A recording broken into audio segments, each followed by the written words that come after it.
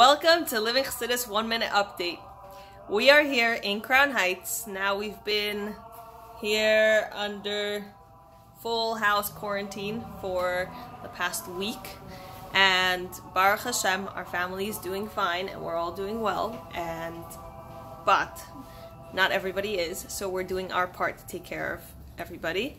And not only that, but we're also trying to help some of the Living Chassidus girls have gotten the virus. So we've been providing as much help and support as we can. We've been providing, right now we helped a few of them organize their Shabbos meals and have everything set so that they can stay home and take care of themselves.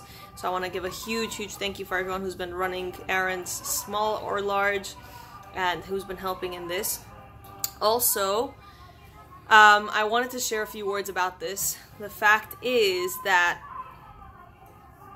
this is the biggest sign that Hashem can unite all of us. Right now, the entire world is united for something that is not so positive, and we are going to continue diving for everyone that needs a Refuah shelaima.